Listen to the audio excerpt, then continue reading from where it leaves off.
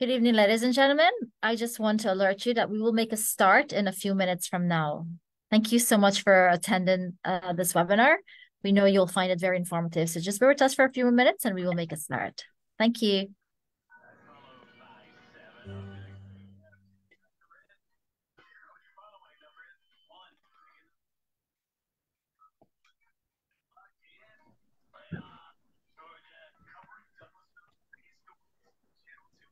Mic test, mic test. Can everyone hear me? Yes, we can. Okay. The minister will be there shortly. Thank you. One of the ministers are here. The other one is actually going to join in a few minutes. So we'll make a start in a few minutes.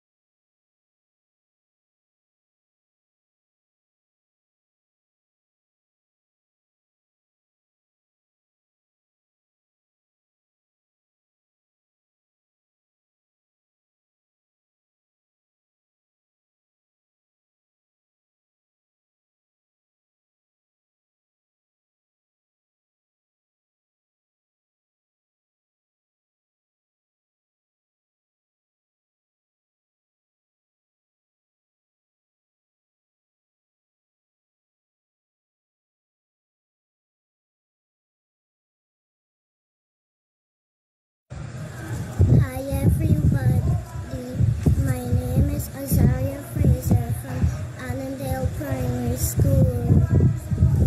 In the land of the mighty Orama, land of great rivers and vast stretching sea. So like the mountain, the sea and the river, great, wide and deep in our lives would we be. Onward, upward, may we ever go, day by day, in strength and beauty grow, till at length we each of us may share what Guyana's sons and daughters can be. Bye. Thank you. Bye.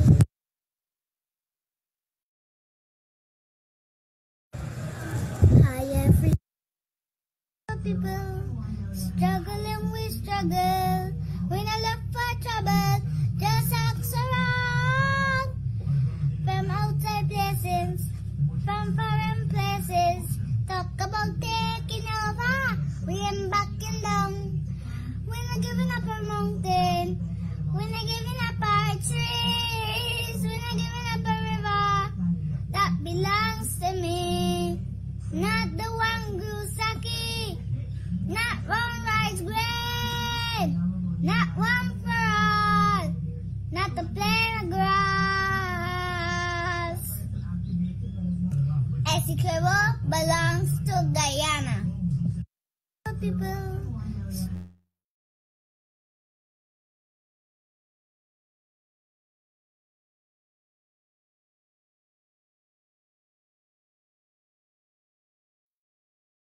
Right.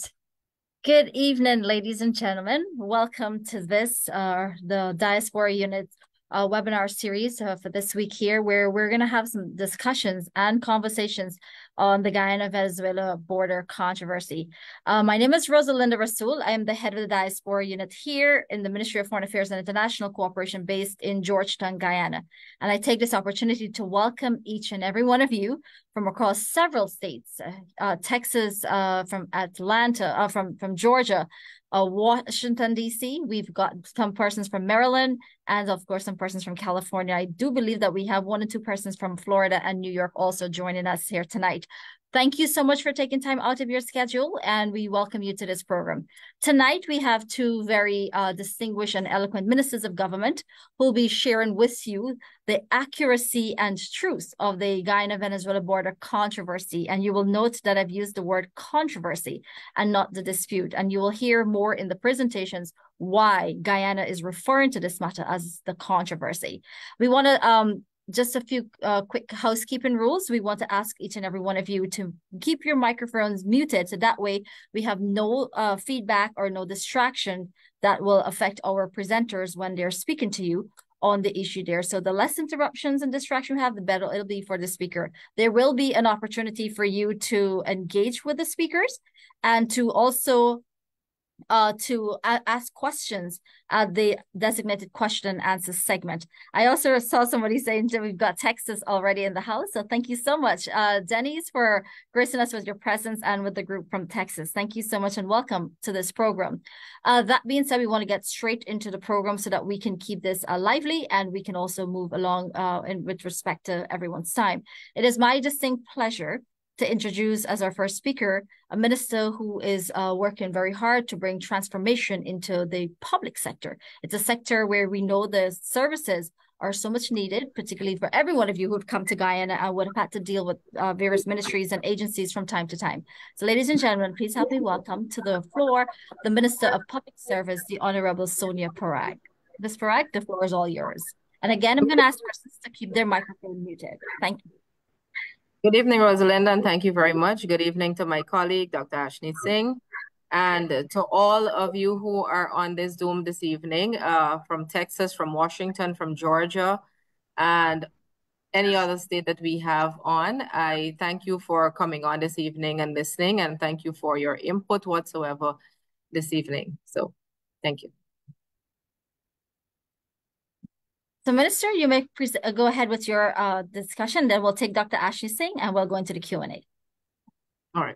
So the reason for us being on this evening is, and having the time to be able to spend with you and speak with you, is in relation to the Venezuela-Guyana controversy, border controversy, that I'm sure by now you are well acquainted with a lot of the facts and a lot of what's been happening back home here at Guyana, as well as what you've been hearing in the news. And it is our job to speak with you, not only as it relates to the facts, but to dispel that which is not, or those which are not facts, and to have you understand our Guyana's position on this matter, as well as to listen to any questions that you have and clarify anything that you may want to know. And so, you know, I'm glad I'm speaking first, Dr. Ashni Singh, so I don't run the risk of repeating anything. But but for us to be able to understand what this controversy is today, we necessarily have to go back to what the historical context of it is. And basically, in the latter part of the 1800s and the 19th century, you had Great Britain, or the United Kingdom, which had possession of territories here in this part of the hemisphere, in the Caribbean and Latin America. And Guyana was a colony at that time, as you would know. And what happened is that Venezuela did not want the United Kingdom to have possession of certain territories. As a matter of fact, Venezuela wanted a portion of land to be demarcated as theirs, which was a good portion of what Guyana is too. And so they approached the United States to assist them in having this be done, and the United States did not want that to happen. But in 1897, a Treaty of Washington was signed with the United States and United Kingdom, and basically the United States twisted the United Kingdom's arm into going to arbitration before a well put together tribunal consisting of judges from the UK and the United States. And during that arbitration, you had over 200 hours of presentations being done, submissions being done in relation to this, to the borders and the boundaries of the territories. And both parties, the United Kingdom and the United States and Venezuela at that time, all of those parties agreed, they consented to whatever the decision of that arbitration be, it would be the full, perfect, and final decision. They all agreed, so much so that the arbitral award consisted of those words. And so when the arbitral award was made after detailed submissions and detailed record taking, in 1899, the arbitral award was made to demarcate the boundaries of what is Guyana and what is Venezuela. And at that time, the demarcation of that award is exactly what we know as Guyana and what we know as our map, and what Venezuela, as well as what we know Venezuela to be. Following that, for over 60 decades, Venezuela accepted the demarcation of the boundaries for what it was from the arbitral award. And there was no issue. There was no issue, so much so that they incorporated those boundaries into their laws. And as a result of incorporating it into their laws, they drew their map to show the borders and the boundaries according to that arbitral award. And so they fully accepted and had no issues from 1899 onwards to 1960-something with the boundaries set out by the arbitral award. Guyana and Venezuela coexisted, or British Guyana as it then was, coexisted peacefully with Venezuela from that time on. Now, when Guyana was approaching independence in 1966, and with independence in view in just a few years, in 1961 to 1962, somewhere thereabouts, Venezuela decided that it wanted to reopen this issue of the border, of what they thought they should have of Guyana, which is more than 2/3 or 3/4 of our country. And it was, as I consider it, on a baseless allegation of fraud. Their claim was that a junior attorney in the matter before the tribunal wrote some letter that he wanted to be published after his death. And this matter came about, or was raised by Venezuela some 4 to 5 years later. After accepting it, after putting it in their map, after fully accepting it as their boundary, accepting what the arbitral award had as valid. They accepted the arbitral award as being valid. Then they wanted to challenge the validity of the arbitral award.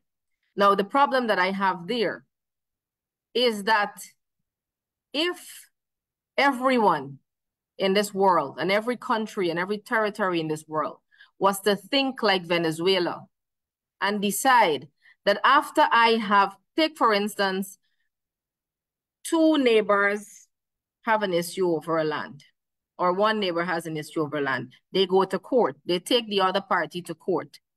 The court has heard everything that it has to hear in relation to the evidence and the facts, and it makes its determination, and it says, you, sir, you have to get 100 square foot or square feet.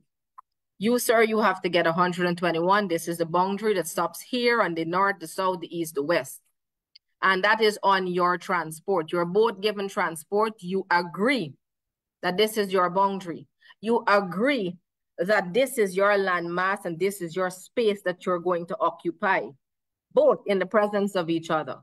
But then Mr. X decides that he's going to wake up tomorrow morning and say, you know what? I think I want a piece of my neighbor's land. I think I want to take a piece of my neighbor's land and attach it to my own and make my land bigger. And furthermore, I think what happened in that court there the other day was fraud.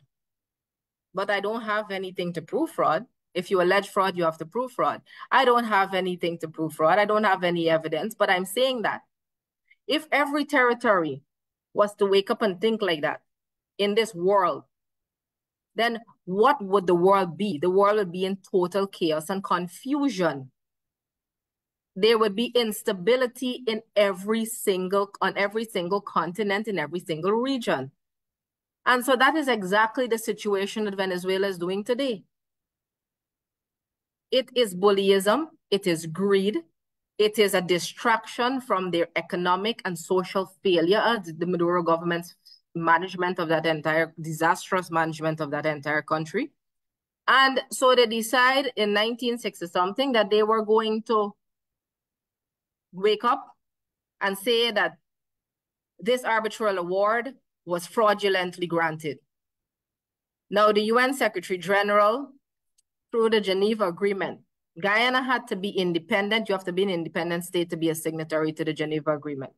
So in 1966, when Guyana became independent, they became a signatory to the Geneva Agreement, which was a significant agreement at that time because it provided for resolutions, it provided for arbitration, it provided for a course of action that can bring about a resolution or a settlement without having to go to court, etc.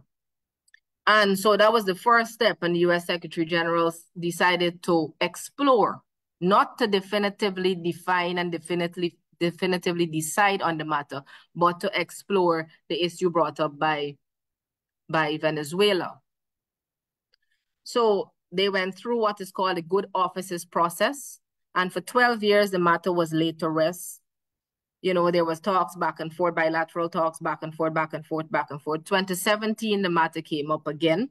And in 2018, Guyana decided, you know what, we need to invoke the authority of the UN Secretary General. And his authority under the Geneva Agreement allows him to direct the course of where a matter can go and direct the place of where a matter can go. And so under the Geneva Agreement, the UN Secretary General had the right and the authority to refer the matter to the International Court of Justice, which he did. And Guyana has, from the beginning and from the outset, always complied with the law. They have always complied with international law and international principles, diplomacy. And we have always been a country that believes that peace should prevail above anything else. And so our territorial integrity and our territorial sovereignty is threatened. And so we took the right course of action, and as we've always done. So the matter is before the International Court of Justice. And the Maduro government decided that they will challenge the jurisdiction of the International Court of Justice because they no longer wanted to have the court hear the matter. Because why?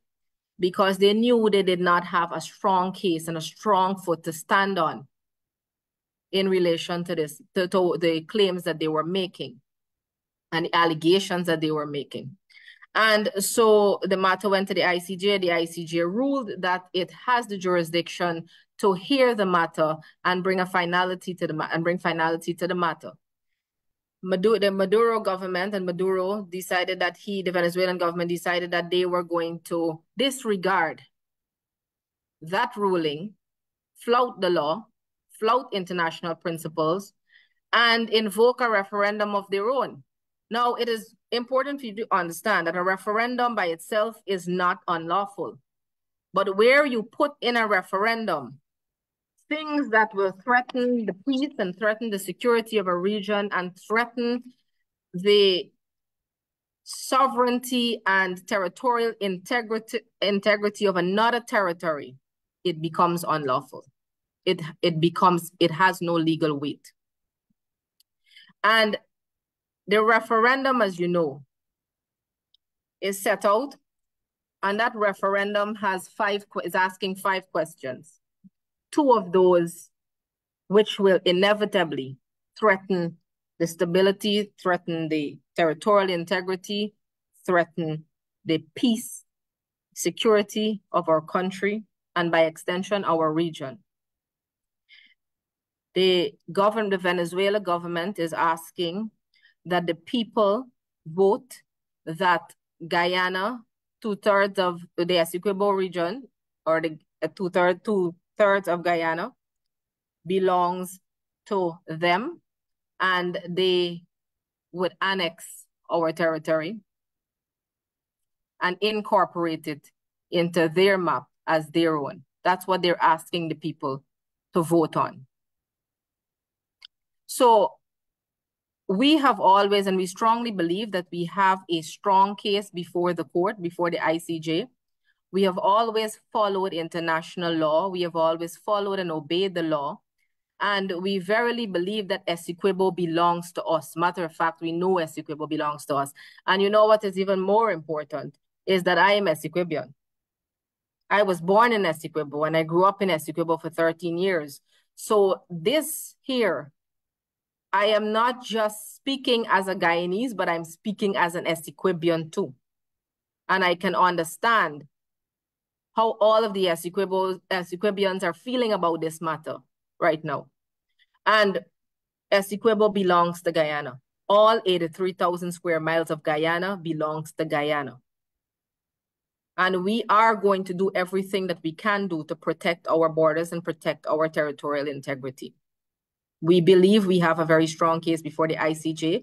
We have approached the ICJ for provisional measures preventing that referendum from going ahead. And that decision will be handed down tomorrow. I'm not sure I'm leaving anything much more for Dr. Ashney Singh to say, but I know he's very eloquent. I know that he can expand and make it sound entirely different from what I've said. But but in a nutshell, we believe that we are in the right.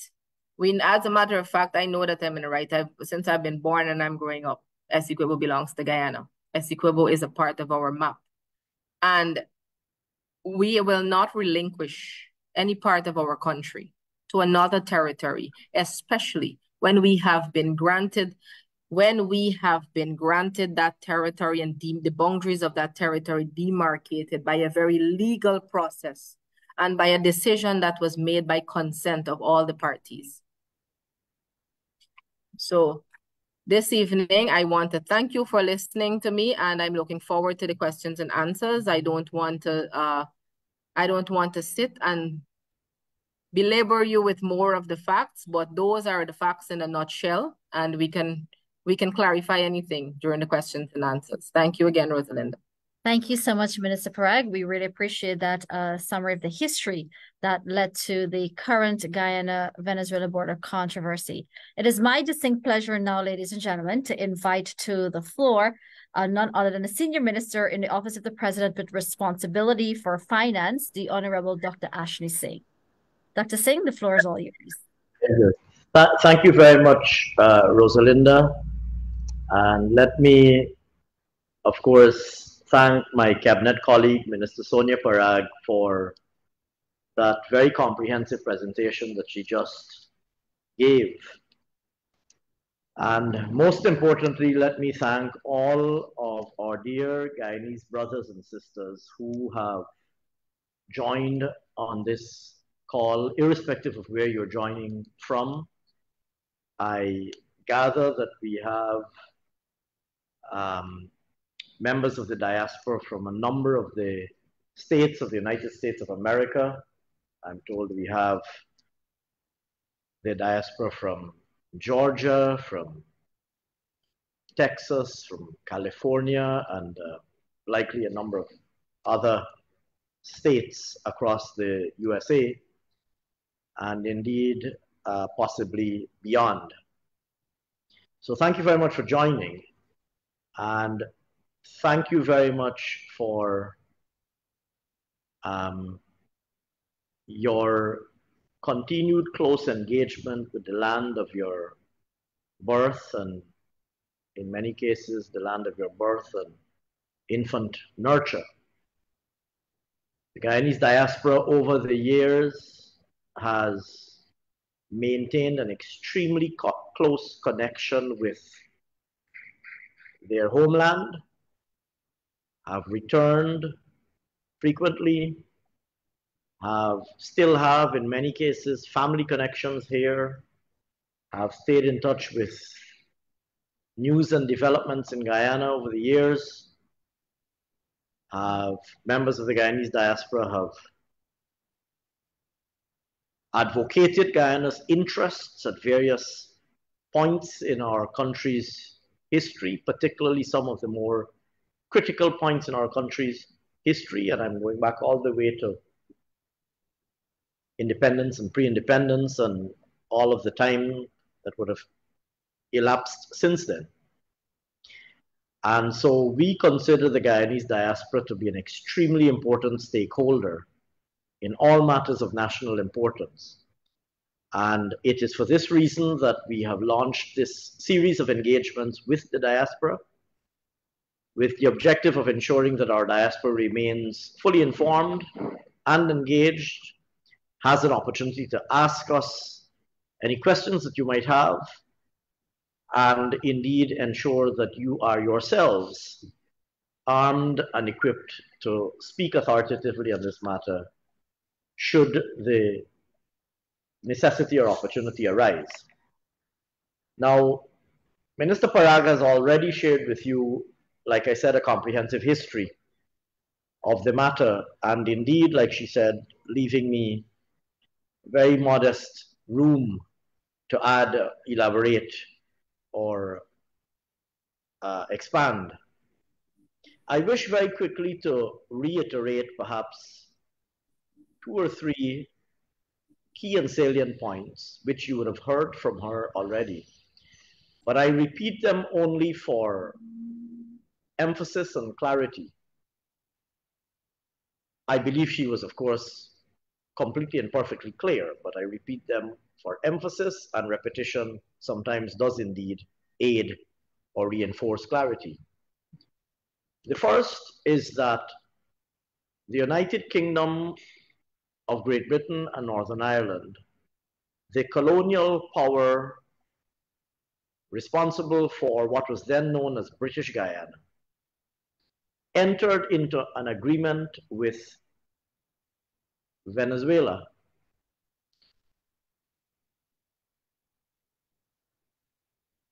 undertaking to settle the matter of the border between Venezuela. This is in the 1897 Washington Treaty,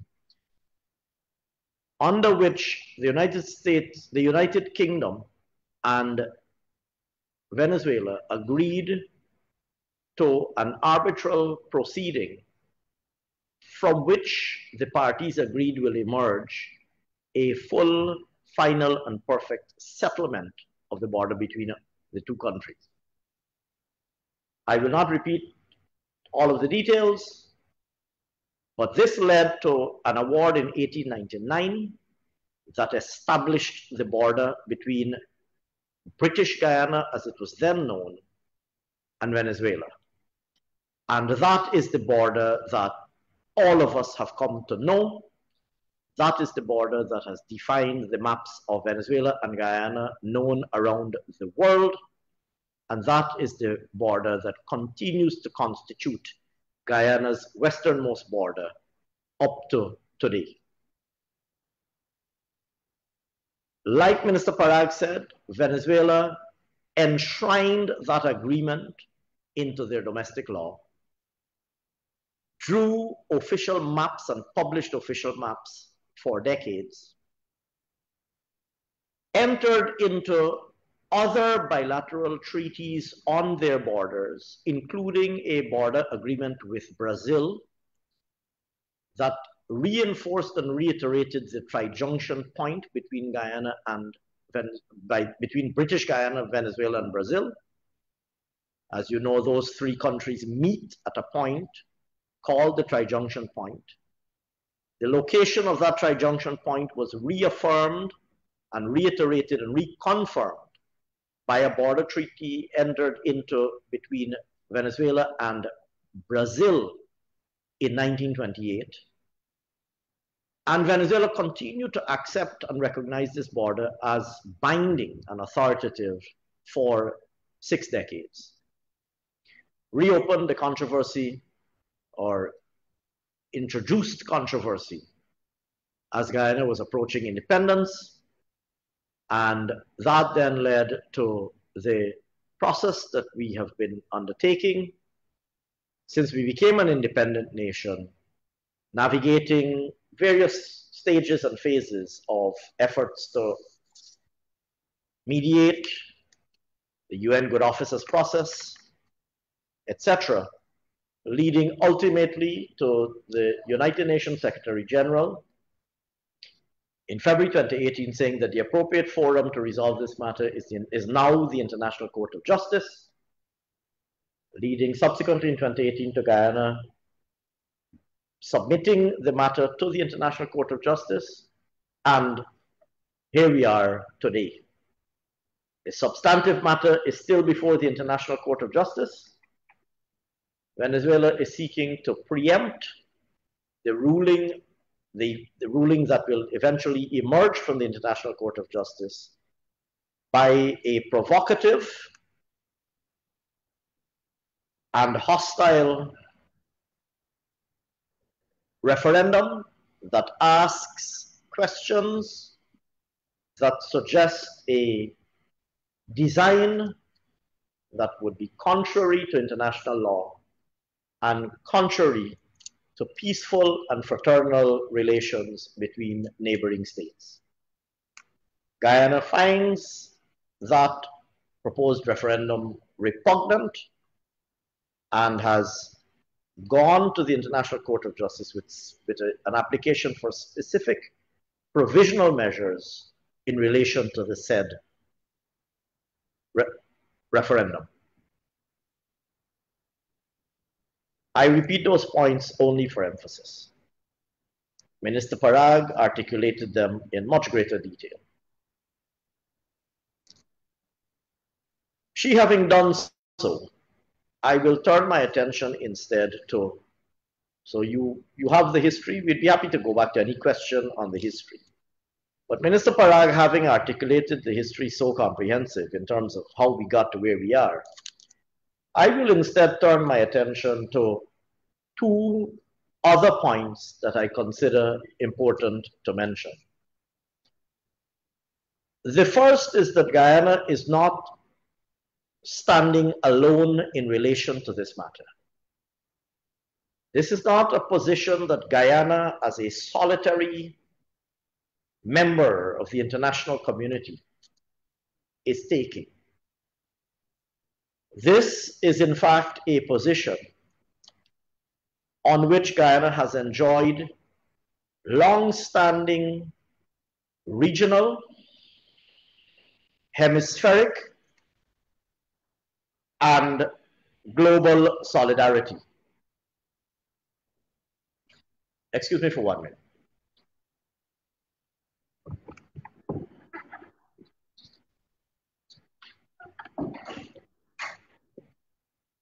My apologies. I was hearing a noise that could potentially interfere with the transmission, so I've asked for them to investigate what that noise was.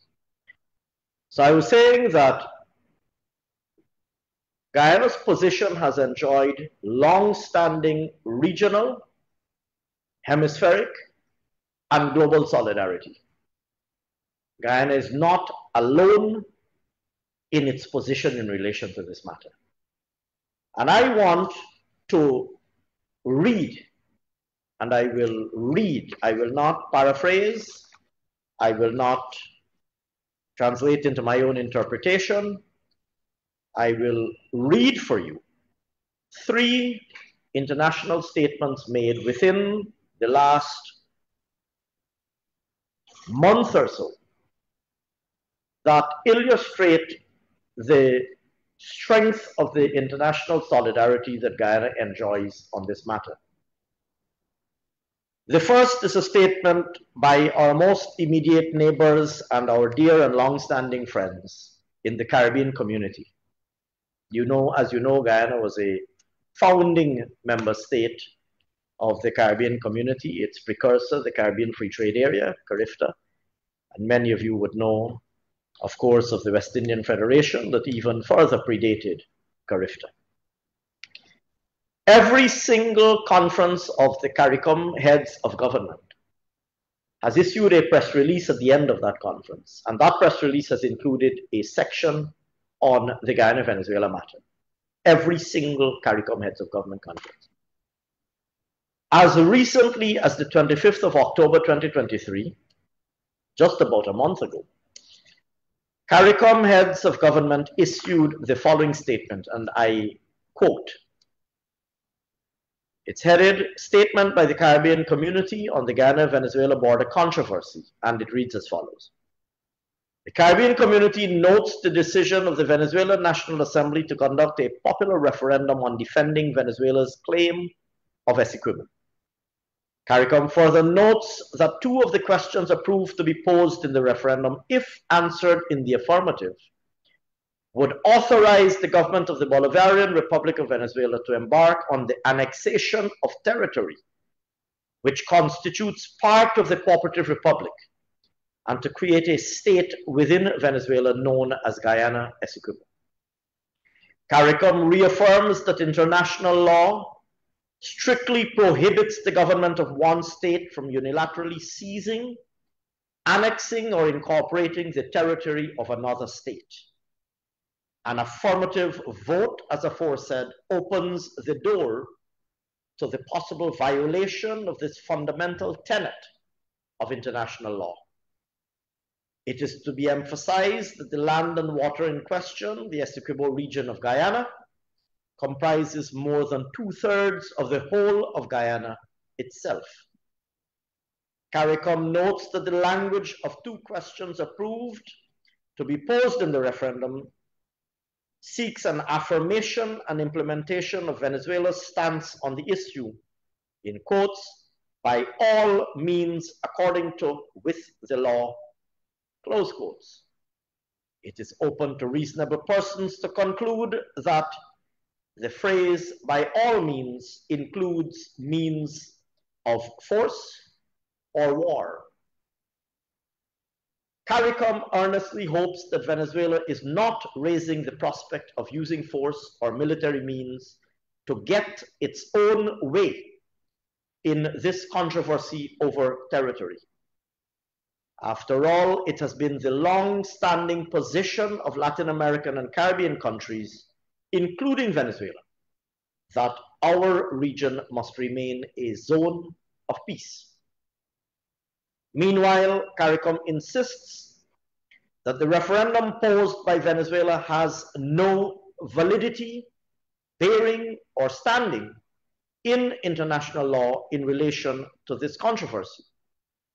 This referendum is a purely domestic construct. My apologies. This referendum is a purely domestic construct, but its summary effect is likely to undermine peace, tranquility, security, and more in our region. CARICOM reiterates its support for the judicial process and expresses the hope that Venezuela will engage fully in that process before the International Court of Justice, which has determined that it has the jurisdiction in the case brought before it to determine the validity of the 1899 arbitral award which Venezuela questions. The court's final decision will ensure a resolution that is peaceful, equitable, and in accordance with international law. I will now read, secondly, for you, a statement by the General Secretariat of the Organization of American States. And the OAS, as you know, is a hemispheric organization based in Washington, D.C., and its membership comprises all of the member states of the American continent, from Canada in the north to Argentina in the south, and everybody in between. All of the member states of North America, Central America, and South America, headquartered, as I said, in Washington, D.C. Statement by the OAS General Secretariat on recent events regarding the Guyana-Venezuela dispute, 23rd of September, 2023. And I quote, on September 21st, 2023, the regime of Venezuela's National Assembly unanimously agreed to call a national public consultation so that the people strengthen the defense, in quotes, so that the people strengthen the defense and, again in quotes, the inalienable rights of Venezuela. Both of those phrases are direct quotes from the resolution that emerged from the Venezuela's National Assembly. Those are not the language of the OAS. And it continues over the territorial dispute with Guyana. We condemn this improper use of a referendum because it is illegal according to the 1966 Geneva Agreement, and because similar misuses of this instrument have served as a pretext in the recent past to try to justify the worst actions between states, including the crime of aggression. The General Secretariat of the Organization of American States reiterates that Venezuela and Guyana share the responsibility of resolving their dispute in the spirit of good neighborliness and in accordance with international law and the Geneva Agreement to seek peaceful solutions to the territorial dispute. Furthermore, the OAS General Secretariat continues to support the Cooperative Republic of Guyana's sovereign right to practice its franchise on its established and appurtenant maritime area in accordance with international law and the principles of the United Nations.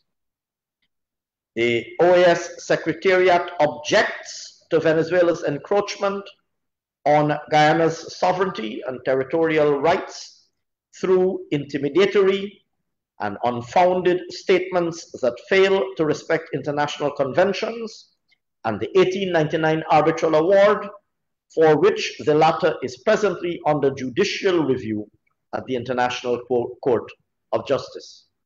End of quote, in relation to the OAS's statement on the matter. Thirdly, I will read for you a statement by the Commonwealth Secretary General. The Commonwealth, as you will know, comprises the United Kingdom and its former colonies, including Canada, Australia, New Zealand, India, and of course the member states of the Caribbean. The Commonwealth, as you know, the Commonwealth Secretariat, as you know, is housed and hosted by the United Kingdom in Marlborough House on Pall Mall in London. I will, as I said, now read for you the Commonwealth Secretary General's statement dated 1st of November 2023. The Commonwealth Secretary General, the Right Honourable Patricia Scotland, King's Counsel, has expressed deep concern at the 21st September decision of the Venezuelan National Assembly to undertake a referendum on the status of the Essequibo region, part of the sovereign territory of the government of the Cooperative Republic of Guyana. Speaking on the escalation, the Secretary General said, and I quote, "The Commonwealth stands with the government and people of Guyana and with our partners in CARICOM in expressing our concern over the questions in the planned referendum. And the Commonwealth continues to stand for the rule of law and reaffirms its firm and steadfast support for the maintenance and preservation of the sovereign and territorial integrity of Guyana and the unobstructed exercise of its rights to develop the entirety of its territory for the benefit of its people. The 5 questions approved by the National Electoral Council of Venezuela to be included in the referendum undermine Guyana's territorial integrity and sovereignty, and their intent is contrary to international law. Question 5 proposes the creation of a Venezuelan state of Guyana Essequibo, and an accelerated plan for giving Venezuelan citizenship and identity cards to the Guyanese population. International law prohibits the seizure and annexation by one country of the territory of another. The language in these questions contributes to heightened tension and is a threat to peace and stability in a member state of our Commonwealth family, and indeed in the wider Caribbean region. At the last meeting of the Commonwealth Ministerial Group on Guyana, held on 17th September 2023, the group, open quotes, reaffirmed its unwavering support for the judicial process underway before the International Court of Justice, chosen by the Secretary General of the United Nations under the 1966 Geneva Agreement. And the group continues to encourage Venezuela to participate in the said process, end of quote. And the Commonwealth Secretary General's statement concludes as follows. The International Court of Justice determined in April of this year that it had legal jurisdiction over this long-standing issue. And the Commonwealth supports the use of the ICJ to adjudicate on the matter. The referendum goes against the spirit of peaceful dispute resolution. I shared with you, and I took the time to read and not to summarize or paraphrase in my own or anybody else's language, those statements, because of the wide membership of those international hemispheric and regional organizations, and because of the remarkable clarity with which these various international organizations spoke. But let me go further and say that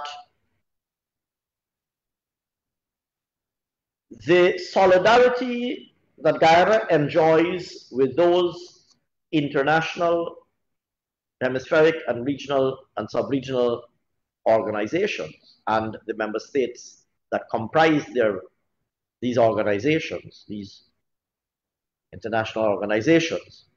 Let me go further and say that domestically we have similar, indeed identical, and perhaps even stronger unanimity and national solidarity in relation to this matter. What do I mean by that? Throughout the history of independent Guyana, successive governments of Guyana, irrespective of which political party has formed the government and which political party constitutes the opposition, throughout the history of independent Guyana, there has been national cross-party solidarity on this matter. Whether it is the pre-1992 government of the People's National Congress, a period during which the People's Progressive Party would have been in opposition, the 1992 to 2015 People's Progressive Party government, a period during which the PNC and its subsequent coalitions and alliances would have formed the opposition, the 2015 to 2020 APNU AFC government, during which the PPP would have been in opposition, or the post-2020 People's Progressive Party government with the APNU AFC in opposition. Irrespective of which one of those periods one might be referring to, every single government and opposition in independent Guyana has maintained unanimous solidarity on this matter. There is political unanimity and unshakable solidarity. In fact, on the 25th of October 2023, a joint statement was issued by His Excellency, the President of Guyana, Dr. Mohamed Irfan Ali, and the leader of the opposition, the Honorable Mr. Aubrey Norton, in relation to this specific matter. And the president and the leader of the opposition spoke with one voice to denounce this unlawful, intimidatory,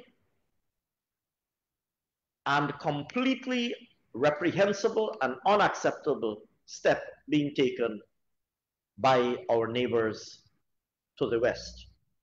I will not read the joint statement issued by the president and the opposition leader. It is a little bit longer and, as you can well imagine, a little bit more expansive. It's available online, but I'd be happy to read it, or sections of it, if you would like me to. Furthermore, the parliamentary parties of Guyana, with the People's Progressive Party sitting on the government benches and the APNU AFC sitting in the opposition benches, came together on the 6th of November 2023 and passed resolution number 66 of the 12th Parliament of Guyana in its first session, 2020 to 2023, sitting as the National Assembly of Guyana. And resolution number 66, dated the 6th of November 2023, is also a little bit longer than the statements I previously read. This too is available online. But I will perhaps just read the resolved, the be it, what we call in parliamentary language, the be it resolved clauses, so that you have a sense of what the parliamentary parties together, again speaking with one voice, what the national parliamentary parties of the National Assembly of Guyana said in resolution number 66. The National Assembly unanimously resolved that the said National Assembly, 1, affirms the sovereignty and territorial integrity of the state of the Cooperative Republic of Guyana. 2, reaffirms its recognition and acceptance of the 1899 arbitral award as a full, perfect, and final settlement of the boundary between Guyana and Venezuela, and Article 4.2 of the 1966 Geneva Agreement as giving the mandate to the United Nations Secretary General to select the means of resolving the controversy. 3, denounces as provocative, unlawful, void, and of no international legal effect the purported referendum in Venezuela that is scheduled for December 3rd, 2023. 4, supports the government in its pursuit to ensure a peaceful and lawful resolution of the controversy before the International Court of Justice, and rejects the proposal to return to any form of dialogue with Venezuela on the controversy outside of the process before the court. 5, supports government's formal approach for the urgent protection of the International Court of Justice, with the filing with the court of a request for provisional measures for an order preventing Venezuela from taking any action to seize, acquire, or encroach upon, or assert or exercise sovereignty over the Essequibo region, or any other part of Guyana's national territory, pending the court's final determination of the validity of the arbitral award. 6, calls for deepening of engagements amongst all national stakeholders on issues relating to the sovereignty and territorial integrity of the Cooperative Republic of Guyana, particularly within the context of the meetings of the Bipartisan Ministerial Advisory Committee on the Guyana-Venezuela controversy. 7, encourages the citizens of Venezuela, encourages the citizens of Guyana to remain fully engaged on developments surrounding the controversy. 8, expresses its appreciation to the partners and friends of the Cooperative Republic of Guyana for their support and expressions of affirmation of the sovereignty and territorial integrity of Guyana, passed by the National Assembly of Guyana on Monday, 6th November 2023. Now, my dear Guyanese brothers and sisters, I took the time to read those. I know you can search on the internet and find these resources quite easily yourself, and I encourage you so to do. But I know too that there's a vast volume of literature available on the internet and online. And I wanted to zero in on these particular statements made internationally to make the point that there is vast and wide international solidarity with Guyana on this matter. We're not standing alone. And secondly, that the solidarity amongst the Guyanese people, irrespective of where one might stand on the domestic political spectrum, when it comes to questions in relation to the sovereignty and territorial integrity of our beloved Guyana, we stand together as Guyanese citizens, proud of our country and of our country's vast and rich legacy and beautiful history, proud of the unity that we are able to muster when it comes to the matters, the most important matters of national importance, and standing together prepared to defend our country alongside all of our international friends. I will stop there because I want more particularly to give you an opportunity to ask questions. I trust that we've been sufficiently clear, but Minister Parag in relation to the history of the matter, and myself in relation to the international domestic solidarity on this issue. I would be happy, as would Minister Parag, we would be happy to take any questions that you might have in relation to this matter. Thank you very much, and you've been a very patient audience on this call. Thank you very much. Thank you very much, Dr. Ashni Singh. We are very much enlightened by your very insightful presentation. I know it's quite a lot of information for our diaspora across the combined states, and we hope that you also would have found this enlightening. Now, this is a section where we'll give you an opportunity to interface directly with our two key speakers. If you have any question, please use the raise hand button that's at the bottom of your screen to indicate that you want to speak, and we will give you an opportunity to do so. For those persons who may be shy and not want to speak, you have an opportunity also to type your questions in the chat box, and we will read them out during the course of this webinar to our speakers. If you want your question to be addressed by either or, you can indicate so, or you can just specifically state which one of the speakers you wanted to just make it an open floor question. Additionally, we're going to ask persons on the call to put your contact details in the chat box so we can provide information to you after this call. In the previous webinars, we've had persons who ask us for a recording of this here. So they have the information, they have the facts at their disposal. And even afterwards, so we can send you updates and critical information that'll be very helpful to you, because we know you're very much interested in what's going on in Guyana. So again, please put your contact details, your name, an email address, and a WhatsApp number so we can be in touch with you, and we'll go straight into the question. So we have Mr. Wendell Jackson. You may ask your question, sir. Hello, wonderful humans. I mean, I've got quite a few questions.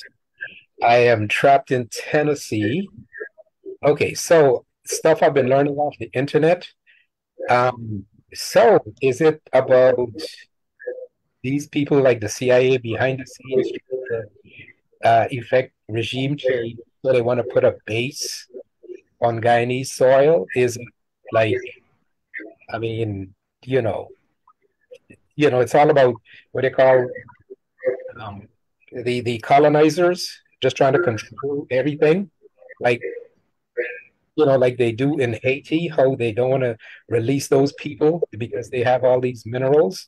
They found more minerals other than oil they want to get their hands on. That kind of thing.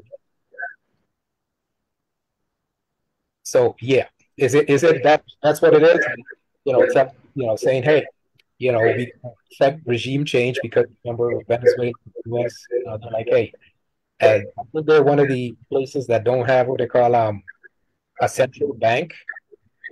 I don't mean to get anybody lost, but just like they lie, like the weapons of mass destruction, they go to the United Nations, they've got weapons of mass destruction in the north, south, east, and west.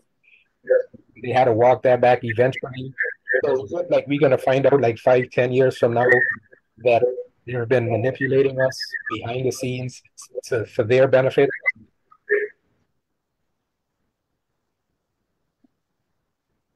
So that's, I guess, it's an open floor question. Anybody can answer, not just the two, anybody. So, would you like me to go first, or Doesn't matter. This Go ahead, Minister. Rosalinda? Yes, go ahead, Minister. Mrs. Jackson, could you mute your microphone in the meantime? Thank you. Yes, thank you. Go ahead, Minister. So thank you very much, Mr. Jackson, for your question. Let me say that we as a government have been very consistent in speaking cautiously on this matter. And for obvious reasons. In matters of international relations, one has to be extremely careful about the language that one uses. And I don't want to engage in conspiracy theories and speculation. What I will say is that this matter is not a new matter. Venezuela's agitation in relation to Essequibo long predates Guyana's discovery of oil. And in fact, as you would have heard when Minister Parag outlined the history, even predated, by a very short period, predated Guyana's political independence. And so I would hesitate to suggest, obviously, the discovery of oil makes the basin a lot more attractive and perhaps inspires others a little bit more to have designs on ownership. But the fact of the matter is that the Venezuelan manufactured controversy predated the discovery of oil in Guyana's offshore waters. And secondly, I want to say clearly and unequivocally, and you no doubt would have been following the news emanating out of Guyana. I want to say clearly and unequivocally that we have very, very good relations with the largest countries in our hemisphere and a number of other extremely influential countries around the world. And those relations go beyond mere diplomatic platitudes and friendly relations. They go beyond traditional development cooperation. They go beyond collaborating on major issues of international interest. They include defense cooperation. And you would have seen in recent days and weeks the manifestation. Moment, I don't mean to sound rude. If you would give somebody else an opportunity to ask a question, that would be great. Sorry, we didn't get a Minister. Continue. We didn't just sorry, I'm not sure what he asked here, but go ahead, Minister. Sorry about that interruption. I was saying that you would have seen a number of press reports reinforcing the very close defense cooperation that we enjoy with friendly nations both in our hemisphere and elsewhere. Thank you very much. All right, thank you so much, Minister. We'll now take the question from Mr. Dwayne Barnwell. Yeah, good evening, everyone.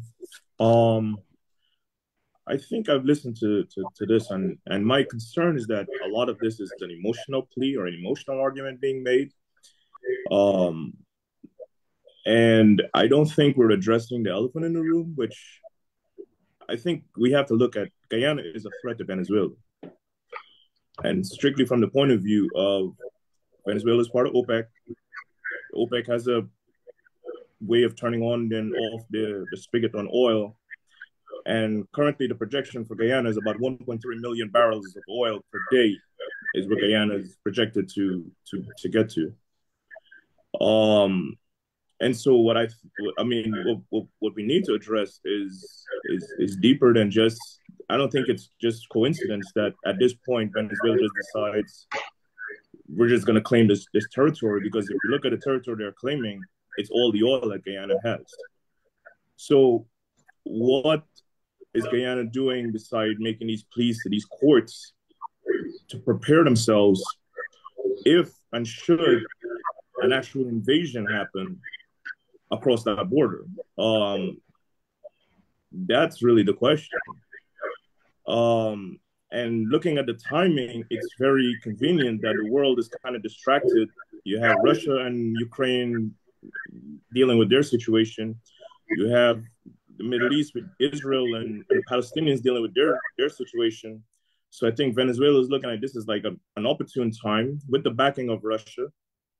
Why not take it? Why not take it and control the oil? Because then you actually control Venezuela's destiny. They're essentially controlling their destiny. That's part one of my question. The second thing is, why is Guyana letting in all these Venezuelans and just automatically giving these people citizenship?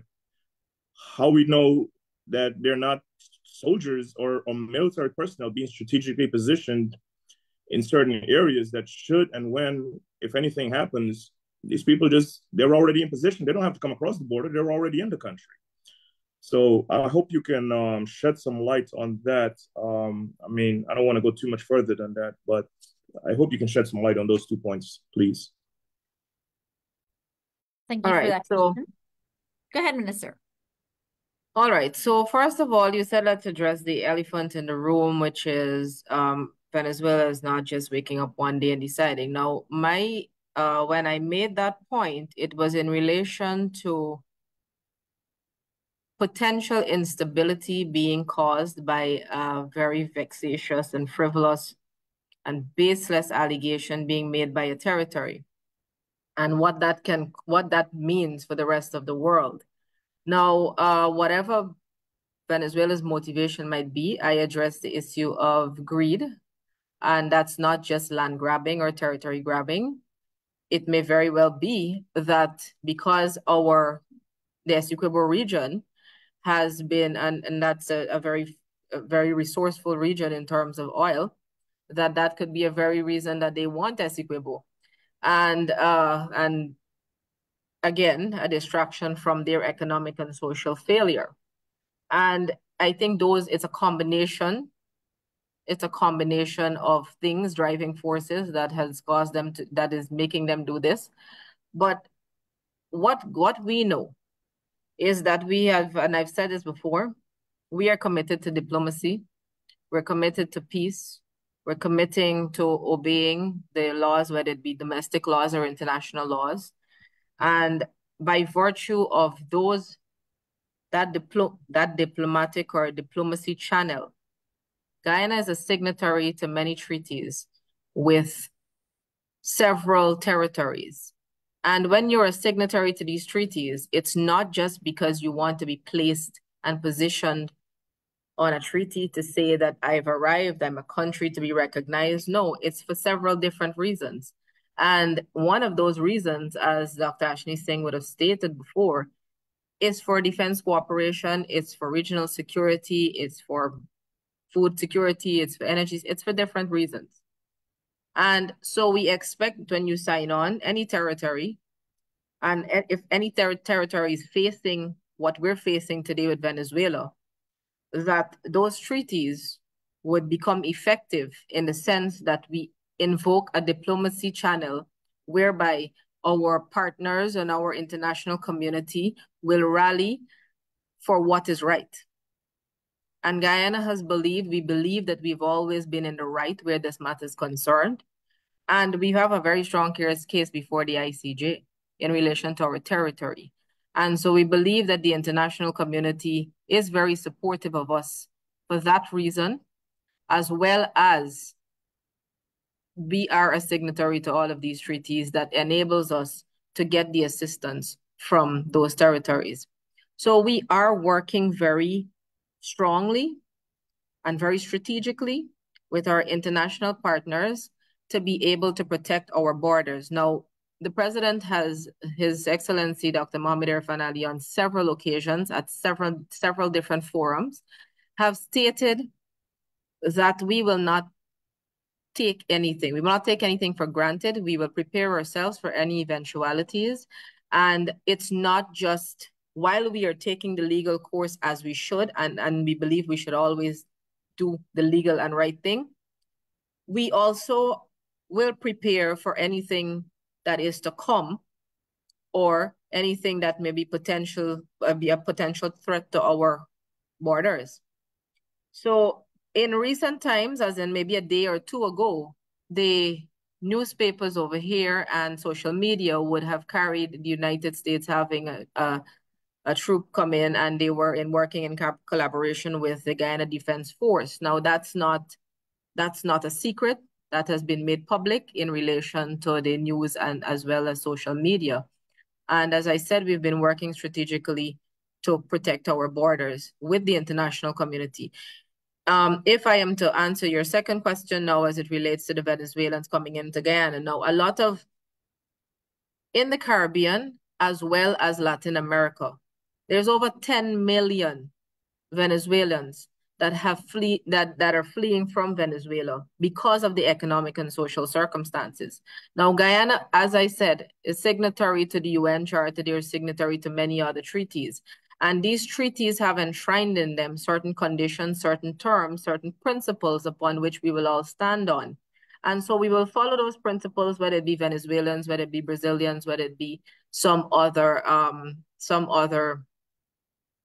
migrants. But a lot of those persons coming to Guyana are Guyanese. Those are people who would have left in the 70s, the 80s, and built a life in Venezuela and have returned to Guyana. So a lot of that has been Guyanese. And I will not speak as to citizenship because I don't believe that that is accurate. But as I said, we have embraced everyone, and we've embraced them based on our commitment to these treaties. We have embraced people because of the fact that a lot of them are Guyanese. But that is not to say that we will not put systems in place to monitor any operatives that we have in our communities. So I hope that I have answered your question somewhat, and I will hand over to Dr. Ashni Singh if you have any more clarity, if you need any more clarity on your questions. I guess just, is there no exceptions could be made at a time when there's a threat to the sovereignty of Guyana, that you waive or you make exceptions to your allotment of migrants or your allotment of people seeking economic help?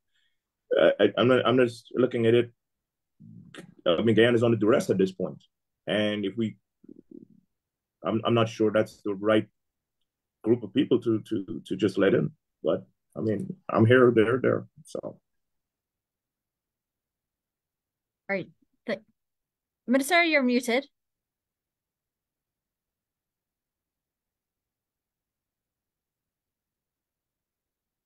Right. See, you may want to unmute. There you go. Okay, you can hear me now, right? Right. Yeah. No, well, thank you very much, Mr. Barnwell, for your question. I mean, you raised a number of important points, and you're absolutely correct when you said that this isn't just an emotional issue. I agree with you, are absolutely correct. It isn't just an emotional issue and cannot only be argued on emotional grounds. And you are absolutely correct that there are strong vested interests here, including the fact that Essequibo is as Minister Parag said, is a resource-rich continent, region. Now even more so with the discovery of oil. So you're absolutely correct in that regard, that the intent, the Venezuelan intent in relation to Essequibo is only further reinforced by the reality that there's oil in Essequibo. So in that regard, you're absolutely correct. I wouldn't disagree with you at all. You cited some numbers. You made the point, of course, that by 2027 we'll be producing about 1.3 million barrels of oil per day, 1.2 million barrels of oil per day, thereabouts.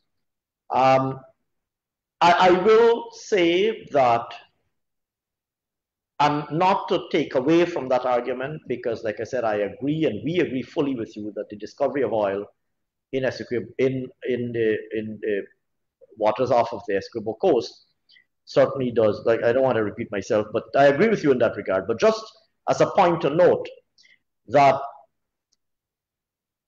if you were to consider the relativities here, Guyana's proven oil reserves right now amount to 11 billion barrels of oil. Venezuela's total proven oil reserves amount to 300 billion barrels of oil. So Venezuela's oil dwarfs Guyana's proven oil reserves to date. Now, of course, our exploration is ongoing. We anticipate that we will find more. We certainly hope that we'll find more. But I just wanted to make the point that if you are to consider the relativities, Venezuela already has a vast resource that is several times larger than ours. And that resource has been mismanaged and squandered to the point now where Venezuela is in the state that it currently is in. And the world has been seeing that and will form certain unavoidable conclusions in relation to that. And the Venezuelan people have been seeing that too, and will form unavoidable conclusions in relation to that. But I don't cite that relativity to take away from the point that you make, because I agree with you that the discovery of oil, no doubt, will up the stakes in this matter. Dr. Singh, I'm not, if I may, sure. One sure. Yeah, I don't, it's not about how much oil Venezuela has, right? What I'm looking at is, it's the fact that OPEC can turn on and off oil to regulate the price. OPEC is the only cartel that can literally manipulate the price of oil on the world market. With the amount of oil that Guyana will potentially put on the market at any time, my concern is that that's the thing that threatens Venezuela, because ultimately Venezuela is being part of OPEC benefits when OPEC decides to cut production and the price of oil goes up. Now, if Guyana can offset 1.3 million barrels from OPEC, if OPEC decides to cut 1.3 million barrels of oil per day, and Guyana by itself, that little country can, we can turn that on and balance the world market, then OPEC does not have that power anymore that they used or may have had. So I guess the point I'm making is, to me, that's the point that Venezuela is trying to stifle. It's not the fact that they have all that oil sitting in the ground and it's not able to come out of the ground. It's the fact that they don't have, they have the ability to cut off Guyana's ability to turn that oil on. And the timing, again, when Guyana gets to that point that it becomes an economic superpower, if it does, then Venezuela can't move on Guyana at that point. So you might as well attack Guyana when it's at its weakest point, which is right now. So that's how I see this geopolitical thing. I don't want to, sorry, Mr. Bar, I don't want to cut you, but we do want to give a number of other people a chance to speak. Perhaps you didn't hear me when I said I agree with you in relation to the point that you made. So, and I didn't consider it necessary to repeat what you said because I expressed my agreement with it. You raised a second point in relation um, to migrants and the granting of citizens, and Minister Parag has already addressed that. I will only say to you that Guyanese citizenship is only being granted to those who demonstrate that they are entitled to it under our Constitution. Thank you very much. Great. Thank you so much, Minister, for that answer. And I'll come back to the citizenship in the closing remarks of this here. We'll go on to the other persons who raised their hand. Mr. Dalton, you may proceed with your question. Thank you very much. Now I have several questions that I want to ask, and I try to get to them as quickly as possible. One of the things that seems annoying to me, we have a border dispute with Venezuela, as you guys outlined it, and this has been going on for decades, if not generations. Because I remember since in school, the Venezuelans had their map, which included Essequibo, and they put on it land reclamation.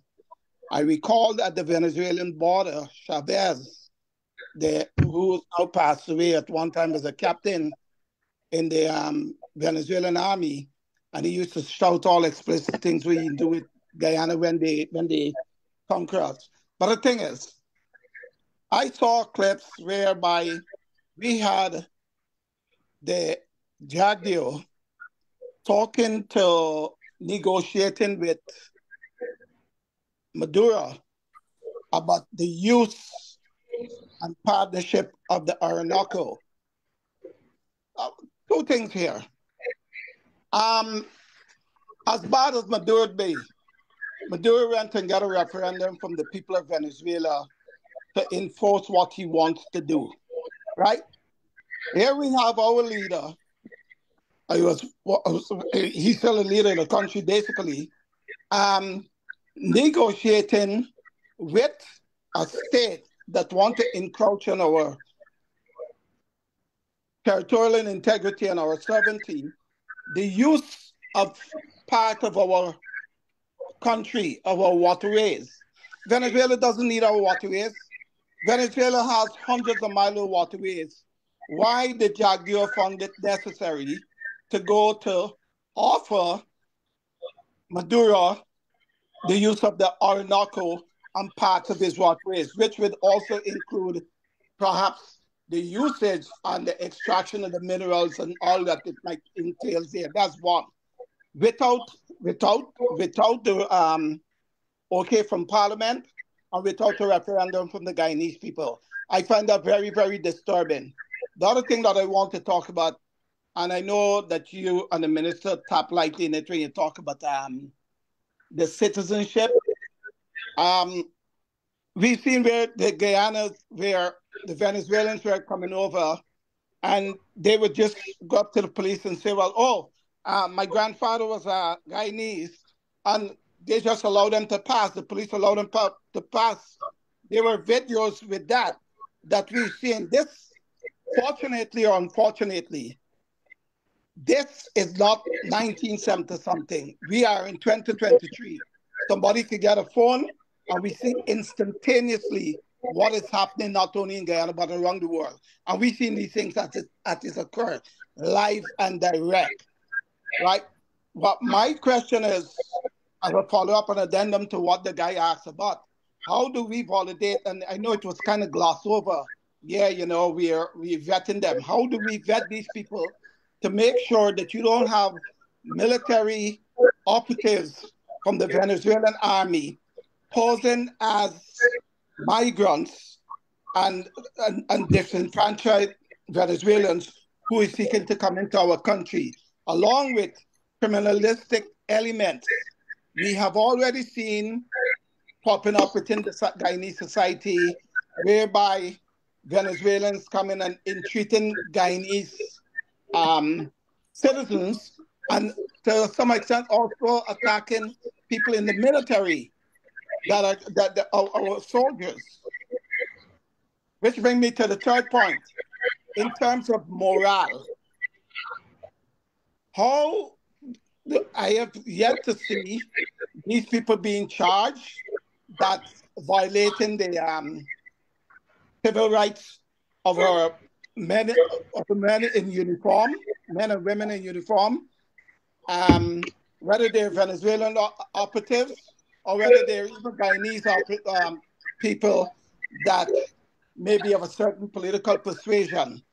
I'm yet to see them brought before the court. And this would hinge a lot on the not the morality, on the word is missing it. On the state of affair and readiness of our soldiers to go and fight and defend our country, knowing fully well that our people are fully behind them. We have to treat our people, our servicemen, with respect and with integrity. And the laws of Guyana and the organs of the laws of Guyana, being the police force and the judiciary system, must be there to enforce that. Last but not least, you hint about you mentioned where there are certain treaties and so on that we follow as a nation, and therefore you extend that to Venezuela also. How didn't we? I would like to bring to your attention that when it came to the aspect of the Haitians, we did not see a similar olive leaves extended to them, right? The Haitians were treated with a different matter. And we have to be, the government of Guyana needs to be persistent in terms of its policies, and what is good for Peter have to be good for Paul too, right? We are at a stage of our history where we're in imminent danger of being invaded. This reminds me of the Greek mythology of Perseus, not Perseus, of the Trojan horse. When they brought the Trojan horse into the country, while they were asleep, the soldiers just went and opened the gate and they conquered them and they killed the people, their enemies. Now, this, to my mind, we are opening our country to our enemies. All right, I am not sure that you have everything intact in place of vetting these people that are coming in my country. Okay, Mr. Dalton, sorry to interrupt you, but we would like you to truncate your questions because we have others on the call and we want to give them enough time. So thank you for those. Thank you for those. Yes, thank you so much for those questions. And again, I'm going to ask persons to mute your microphone. Even if you're asking a question or any background noise, we will still ask you to mute your background noise if there's a television on or something or another device, because we're still getting that feedback. So we really would appreciate that. And we would be grateful if questions can keep your question succinct and to the point so we can get the answers, get as many people to participate as possible. Does anybody wants to go first on this one here, Minister? On any one of the issue there. Sure. Shall I go? Well, I'm going to try to be brief because I see lots of other hands raised. So thank you very much. Was it Mr. Dalton? Is that correct? Yes. So, right. So thank you very much, Mr. Dalton, for your comments. Let me say definitively that this point that you made about the Vice President making an offer has already been answered publicly by the Vice President at a recent press conference. And as a matter of fact, as was confirmed by the Venezuelan memorandum that was submitted to the International Court of Justice recently, evidence was produced not by Guyana or not by Vice President Jagdeo. The Venezuelans said to the International Court of Justice that that offer that you are referring to was made prior to 1992, before the People's Progressive Party came into government. And so I urge you to examine the Venezuelan submission, and I urge you to listen to the former President Jagdeo's recent press conference, where he addressed that matter, referring to the Venezuelan memorandum, which indicated, in fact, that the alleged offer, the offer that is being referred to, was not in fact made by him, was made prior not only to him assuming the presidency, but prior to to the People's Progressive Party coming into government in 1992. Secondly, I want to make the following point, and I'm going to reiterate it. This is not a matter for anybody in Guyana or connected to Guyana to play a partisan blame game and to convey, in fact, partisanship. Every government, I'm not going to repeat what I said earlier, every single government and opposition has spoken in a unified manner in this matter, because it's a matter that affects all of us. It's a matter that goes to the core of our national interest. Thirdly, I want to say to you that the same respect that you expressed for the men and women in uniform is shared certainly by our government, and I believe by everybody in Guyana. Our men and women in uniform have been working hard always, have demonstrated the highest level of commitment. And let me go further and say that we have confidence that the men and women in uniform, whether military or, as you know, the immigration service falls under the police force, are professionals. And they are doing their jobs at the various ports of entry and at other points where people are crossing the border and coming into Guyana. The same policemen and women to whom you referred and who you claim to have high respect for, and for whom this government has the highest of respect for, they are doing the best possible job, including, as far as is practicable and possible, screening those who enter Guyana or who have come into Guyana. And I can assure you that Guyanese citizenship is not being extended in a capricious, wild, or reckless manner.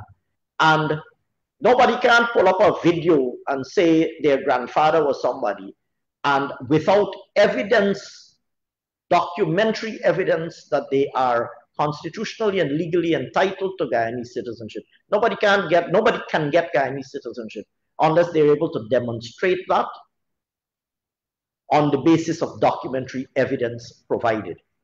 Thirdly, you mentioned social media or some video that you're watching. Let me also say that, you know, in today's era of connectivity, the use of cyberspace for misinformation, for sowing the seeds of fear, for sowing the seeds of doubt, for sowing the seeds of disunity, that's actually an instrument of cyber warfare. And so you have all sorts of videos being floating around on social media. Some are completely fake. Some are dated. Some, in fact, don't even relate to Guyana and to Venezuela. They come from some other part of the world. Some are photoshopped or otherwise altered. And so, you know, I think everybody on this call knows that any one of us would find ourselves in an extremely absurd situation if we started believing everything that we see on social media. Social media has its benefits and advantages, tremendous though they might be, but it also has its shortcomings. And so I want to say quite definitively that we have confidence in the men and women of the security forces for obvious reasons. And I know that this question has come up previously. I think Mr. Barnwell asked it previously. For obvious reasons, matters of defense and defense preparedness, whether they concern our domestic defense forces or our partners, they are not matters that any responsible government will speak about loosely in a public domain. And I'm sure that all of the participants in this call understand that fully. I'll stop there because I know others want, I see a number of raised hands as well. But thank you very much, Mr. Dalton, for participating. All right, thank you very much, Minister. Mr. Andrew Taylor, you may proceed, sir. Ouch. You're muted, Mr. Taylor.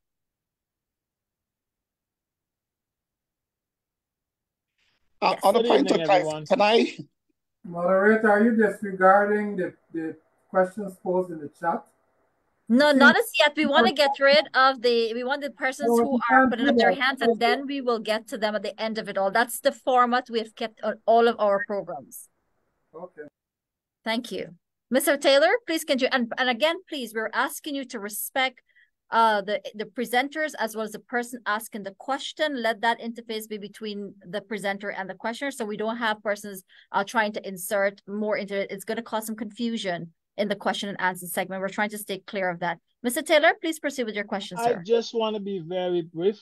It's a very concern of mine that I only learned of this border controversy in 1980, or I should say maybe a little earlier than that, because I used to work at the University of Guyana Library, and the Caribbean Research Library had housed at the time all the documents to do with this controversy.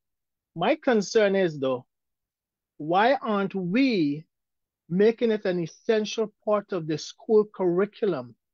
Because to make your citizens fully aware of what belongs to them, God forbid, we live in such ignorance, as I can only say, that it's only because of this coming up. A lot of people are not aware that Guyana and Venezuela has a controversy, and each citizen has a very important part to play in it.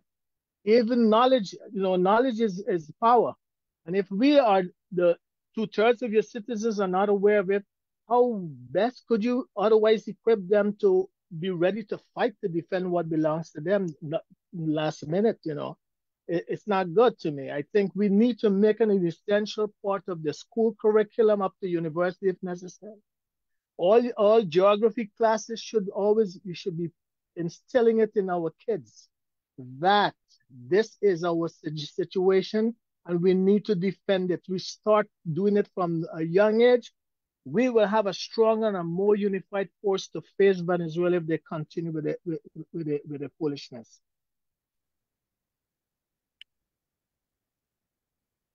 All right, thank you for your question, Mr. Taylor. Thank you, Mr. Taylor. I fully agree with you that Guyanese need to be educated on the issue. And perhaps it's a great suggestion to consider for sure. And that is why we are holding all of these sessions. And we hope that these public awareness and sensitization sessions can result in a more concretized and perhaps have all of this knowledge be placed in academically in paper so that we would be able to utilize them in the future. But it's definitely a great suggestion. It is our history. But just to correct you on one thing, Guyana is not in a controversy, so to speak. Venezuela has an allegation and they believe themselves to be in a controversy over our land. But Guyana believes that we had a valid arbitral award given, and we believe that our demarcation of our boundaries is what is Guyana, and it forms all 83,000 square miles of Guyana. But I agree with you that we should make our history of how our country came about and our boundaries came about as a part of our curriculum, perhaps, and educate our young ones so that as they get older, they can do the same for the younger generation, and we understand fully how Guyana became Guyana. That was a mistake of mine. I'm just talking about a controversy, but I know Guyana's position is 100% absolutely clear, and they're just playing political games, and we need to strengthen our people knowledge-wise from within, so to speak, inculcating them the fact that this is our land, and by no means, if we are not here, they have to carry on. They are fully equipped from within to fight if they have to fight. And we agree with you. We agree with you, and I think that's why, of course, we are in this whole consultative and sensitization session where we can interact with you so that we can understand this very well, and you can also understand from our point of view what are the facts and the position that Guyana is in. Thank you so much. Thank you. We'll ask Mr. Mike B. I'm sorry, that's all I'm seeing on the screen. Mr. Mike, you may ask your question, sir.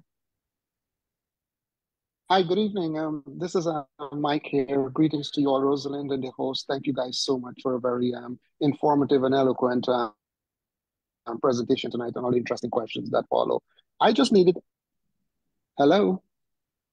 Yes, we're hearing you. Go ahead. Yes, we can. Go ahead. Right. So I would like Dr. Ashley Singh or Sonia to clear up the air on this matter here, where I think there are a lot of mixed messages, especially talking to some folks in the diaspora here regarding what the power of the Geneva Agreement versus the arbitral award.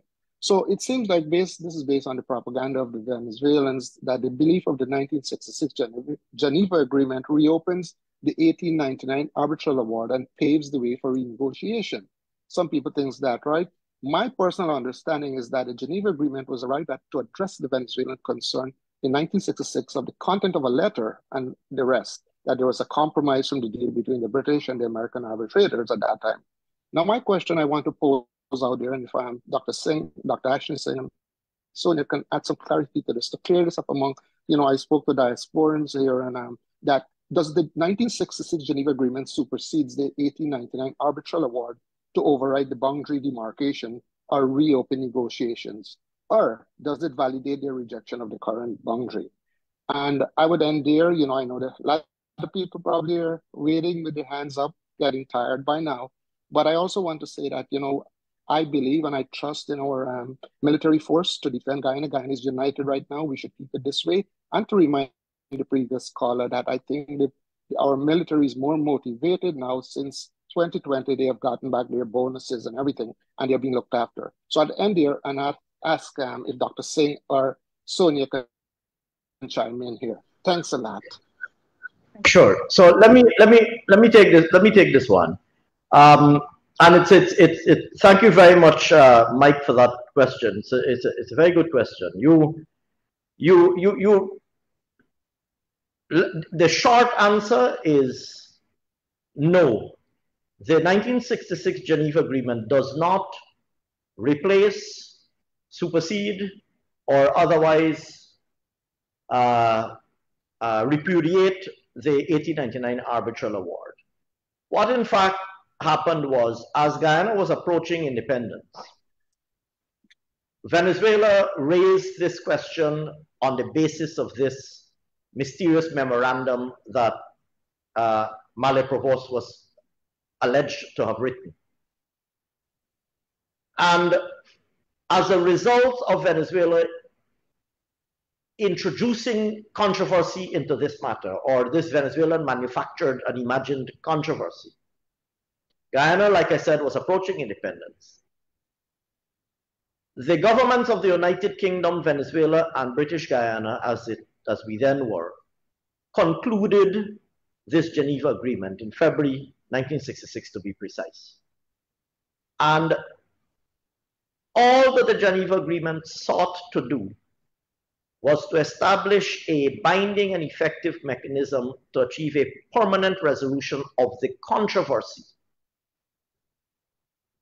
So it sought only to resolve the controversy that arose from Venezuela's efforts to repudiate the 1899 award. It did not call into question the 1899 award. It did not say anything that cast any doubt on the 1899 award. It simply acknowledged that Venezuela had introduced a position that caused controversy, and it sought a binding mechanism to achieve the resolution of that controversy. Now, obviously, in an ideal world, the 1899 award would simply have stood, and everybody would have continued to respect the boundary. Venezuela, having raised this matter in the 1960s, the Geneva Agreement was concluded. Now, one can very well debate, and I suspect you know that there's a debate about whether the Geneva Agreement should have been entered into or not. I'm sure you saw from the formulation of your question, it's clear to me that you're very well informed on this matter. And so you're probably aware that there is a debate about whether the Geneva Agreement should have been concluded or not.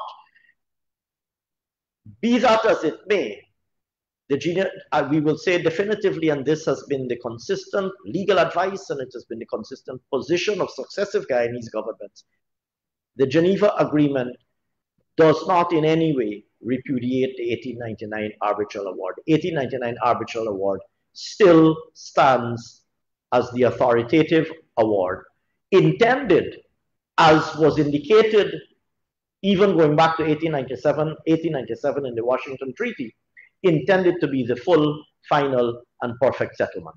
So the short answer is no. But like I said, I suspect that you're well aware of the debate surrounding Geneva 1966. And thank you very much for your other comments. Right. Thank you very much. Thank you, Dr. Singh. Thank you so much. That was very precise there. And I just want to say that we will overcome this. This will pass. Like in 1982, I remember teaching in Guyana at that time. The issue was the same. I was forced to buy defense bonds at that time to defend Guyana, and it just passed. So I want Guyanese to remain optimistic and stand proud here. We will overcome this. It is going to pass. I strongly believe it's a bluff, but we leave nothing unturned. But I want to thank you guys for educating the diaspora tonight. Thank you. Thank you very much, Mike. Thanks a lot. Thank you. I saw one other hand. Did that person put their hand down? Because I'm going to go now to the questions that we had on the chat box. So the first question is, and I'm going to, this one's going to be an open one. Are U.S. military personnel on the ground in Guyana? So I stated before that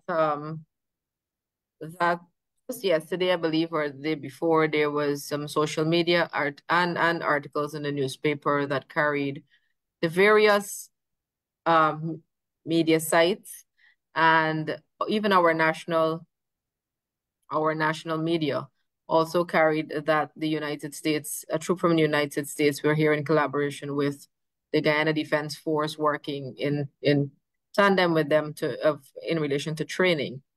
So I don't believe that that is a secret, but it's out there in the public. Okay, thank you so much, Minister. Mr. James Burke, your hand is up. Go ahead with your question, sir. Good evening, everyone. Just a really quick question. Dr. Singh, you mentioned that greed was one of the motivations for the Venezuelan, the current Venezuelan and possibly previous Venezuelan aggressive moves. Can you comment just briefly on other motivations that might be at play? For instance, the domestic politics that surely is playing a role now and maybe in the 80s and maybe in the 60s also, just real briefly. Sure. So thank you very much, James, for that question. I'm not sure that the word greed was used by me, but I might have used a different formulation. You are here again, you're absolutely correct that, I mean, clearly Venezuela is a valuable asset. So whether we call it greed or whatever other label we attach to it, that clearly is one motivation. But you are absolutely correct that there are of course a number of other evident motivations and maybe some not so evident. You mentioned one yourself. Domestic politics and distraction and diversion from the domestic realities in Venezuela. I alluded earlier to the fact that Venezuela has a vast endowment of natural resources, including in particular oil, that has today not redounded to the benefit of the Venezuelan people. We have seen the economic challenges that has been faced tragically by the Venezuelan people as a result of gross mismanagement. We have seen, the whole world has been looking on and has seen those images and those pictures. And so the reality is that the current political leadership in Venezuela is facing a very challenging domestic political environment. And without a doubt, reigniting and indeed escalating, because a number of people have asked in previous questions, well, why now, or what is peculiar about now? One factor that emerged in our previous discussions is, of course, the emergence of oil. But another very compelling response to the question about why now is the domestic political reality in Venezuela and the need for either a distraction, a diversion, or an issue that could potentially engage the attention of the Venezuelan people instead of the very challenging domestic circumstances they face. So you're correct. That's certainly another motivation, and I think you, no doubt, merely from asking the question, I think you're clearly well aware and probably of the same view, clearly well aware of this potential motivation, and like I said, probably of the same view. So you're right. I agree with you. And I think we've said as much publicly previously and elsewhere too. All right, thank you very much. I'm seeing a hand up. Unfortunately, I don't have a name. It just says iPhone. Yes, that would be you, sir. Go on. Okay. I'm Stan. I've been on How you some doing? good. I've been on some of these forums before, Mhm. and for everybody's information, I'm Guyanese by marriage, actually, and forever as a youth back home in Jamaica, I was very conversant with Guyanese politics and activities and so on and so forth. I stay abreast of things even today, and regularly so. Now, my thinking is that while the historical and other situations that pertain to these issues that are being faced right now has to be dealt with at some level, my suggestion and thinking is that there perhaps needs to be a satisfaction level among Guyanese people within and without Guyana, whereby they can feel relevance to the opportunities and to the circumstances and to the what the day offers. And I believe to the extent that that becomes possible, the enthusiasm felt by the Guyanese people generally would be nothing that needs to be campaigned for, etc., etc. But I also want to suggest that I believe policy properly implemented would create a groundswell of activity of support in Guyana itself for what has already been described as its historical, vested, and indisputable claims and assertions. And I would want to think that if somebody among the speakers is able to suggest what moves are being made to create this sort of atmosphere in Guyana, whereby everybody becomes euphoric about the thrust and the emphasis that Guyana is now placing as a consequence of these, let's say, I want to call it assault or intended assault. I'm done. Thank you so much for the question. All right. Anyone wants to add any comment, or we move on to Mr. Sumner? So then, do you want to take that one, or you want me to take it?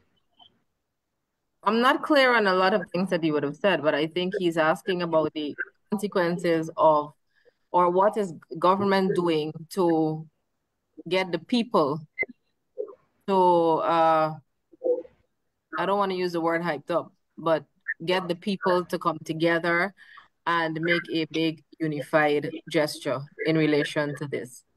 Am I correct? Is that what you're asking? I think it's a fair way of dealing with the question. Okay, great. So all right. Yeah, So it's a fair way of have dealing with the question.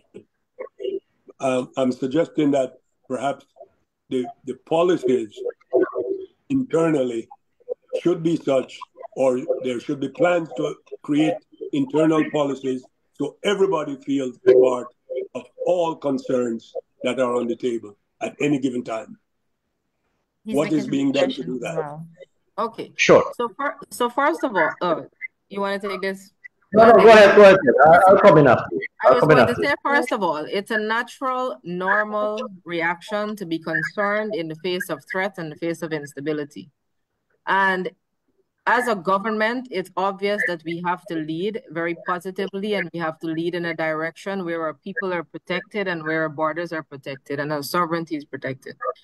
And what we have been doing is not just awareness and sensitization, but if we're talking about in the most recent week or leading up to the 3rd, we have a number of activities planned. And this is not in relation to just a portion or a category of persons in Guyana. This is encompassing the entire Guyanese citizenship, whether you're at home or whether you're in the diaspora. And what we have been planning to do is a number of activities in relation to showing our unified position, our solidarity, as well as our stand on peace and diplomacy. So that is what we're going to be doing in relation to this issue. Those are the physical activities that we're going to be doing. And all of these activities would necessarily include all Guyanese. All Guyanese will be participating. So there is no category that's left out. But that's in relation specifically to this issue. Sure.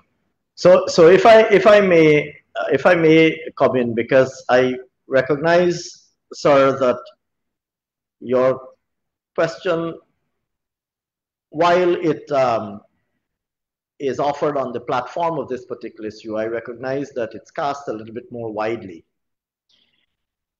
Let me say that, first of all, the philosophical position that you articulate about all Guyanese people feeling more associated with what is happening in Guyana currently, and therefore being more committed to issues of national interest, that philosophical premise is of course unchallengeable. It's unchallengeable. We couldn't agree with you more. And in fact, whether it be Guyana's national interests in relation to the Venezuela matter, or Guyana's national interests in relation to any other matter,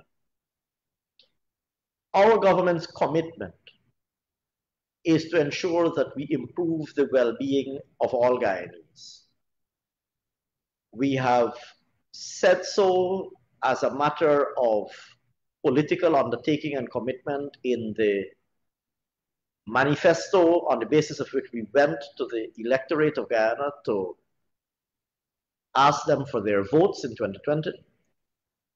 And we have said so equally in the actions that we've taken since we've come into office, implementing an array of policies that, taken together, are intended to improve the circumstances of well-being of every single Guyanese individual, every single Guyanese family, irrespective of where they live, irrespective of what work they do, irrespective of from where their ancestors would have come, irrespective of whether they worship, and if they worship, how they worship.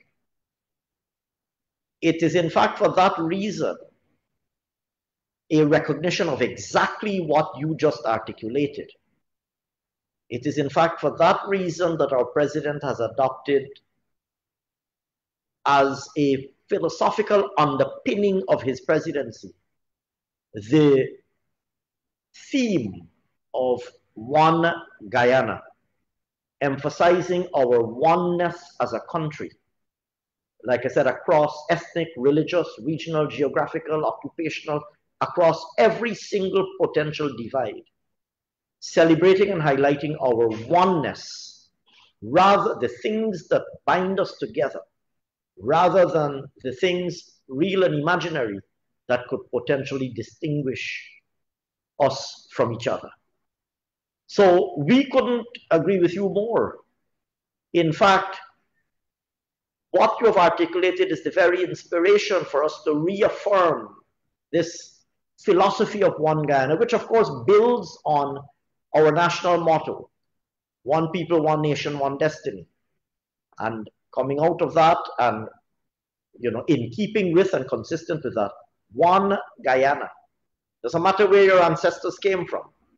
It doesn't matter whether you worship or how you worship. It doesn't matter where you live, region 1, region 9, region 10, region 6, region 4. We have a shared common interest. And as we navigate this particularly interesting and indeed exciting period in our country's history, it is now more important than at any other time. It has always been important, so maybe I should be careful about saying now more important than any other time. But it is important, it is of paramount importance that we navigate this period as one unified Guyana. Certainly in relation to the Venezuela-initiated controversy, but indeed in all other matters of national interest. So thank you very much for that observation, sir.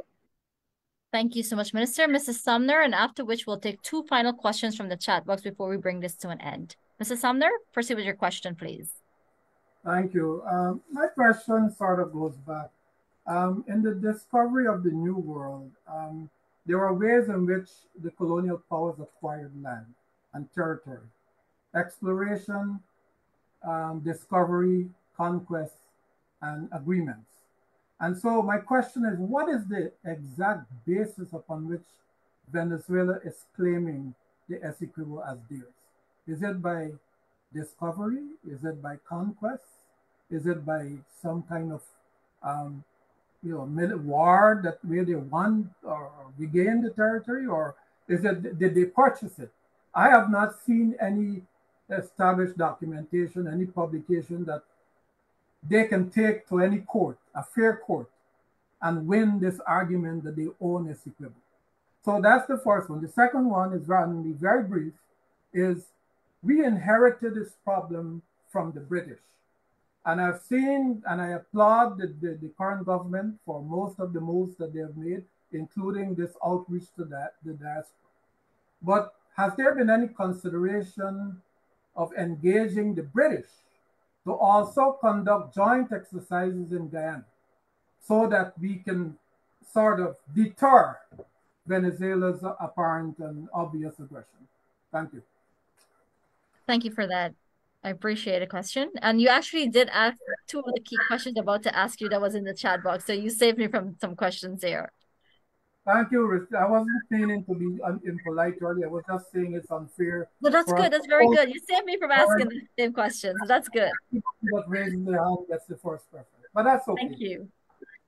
All right. So in relation to the second question that you asked, whether we've engaged the United Kingdom or England, the United Kingdom forms a part of the Commonwealth, and the Commonwealth has strongly condemned the actions of Venezuela. Very recently, Dr. Ashley Singh, he read out in detail and verbatim what was stated in that statement that they issued.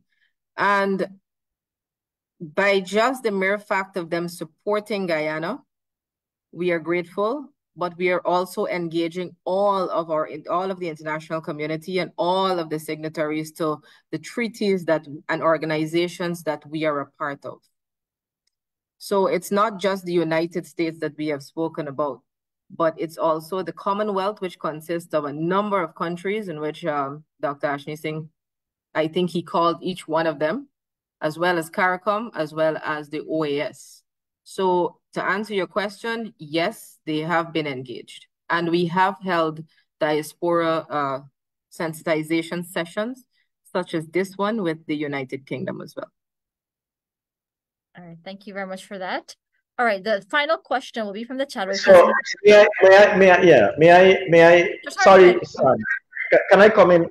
Sure. The first half of the question, Mr. Sumner asked, there was a first half to his question about the basis on which Venezuela is making this claim. And he referred, in fact, to the manner in which colonial powers, when they discovered the New World, as it was then described, how they went about claiming land, planting their flag on various pieces of land in the Americas.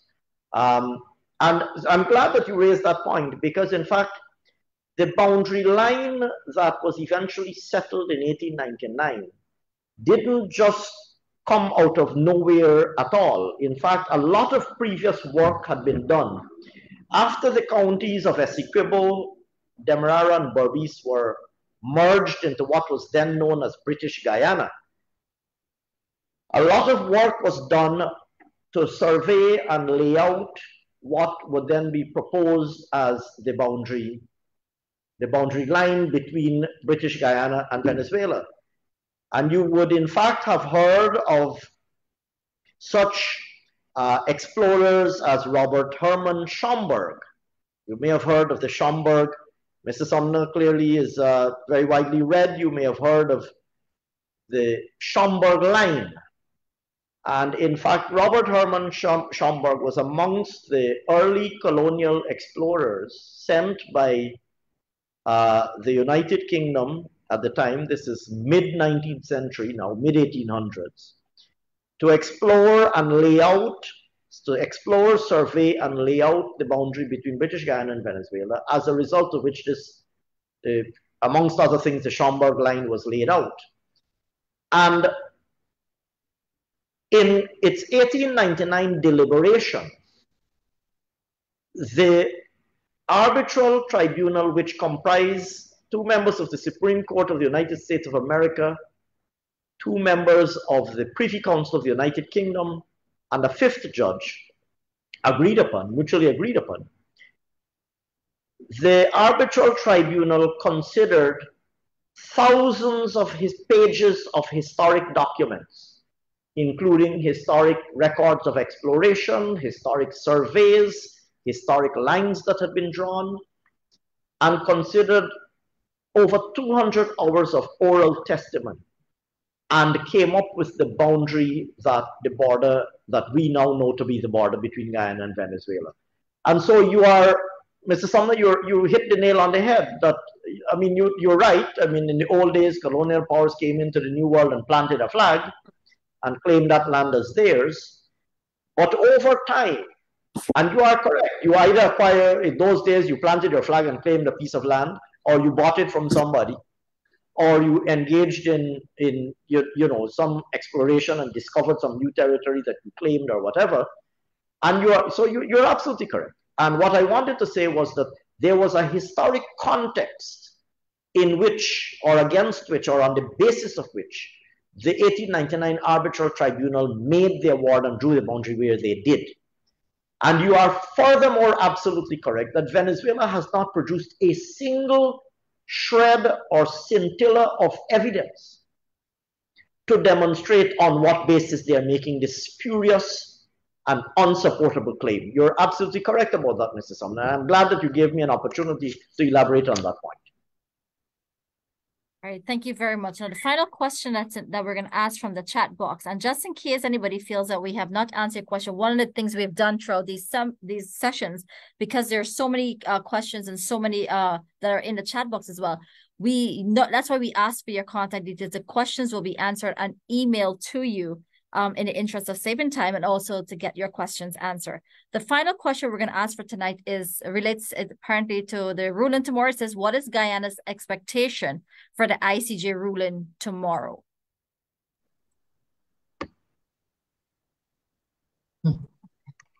We're expecting that since we've presented a very strong case to the ICJ in the substantive matter, and given that we have followed all of the principles of international law as well as diplomacy, and we continue to do that, the